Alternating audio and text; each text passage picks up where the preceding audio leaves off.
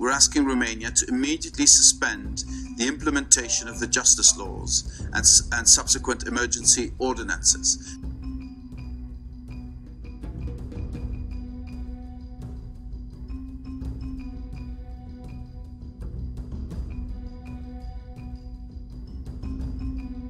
We're asking to suspend all ongoing appointments and dismissal procedures for senior prosecutors immediately and to relaunch a process to appoint a chief anti-corruption prosecutor. And we're asking to freeze the entry into force of the changes to the Criminal Code and Criminal Procedure Code.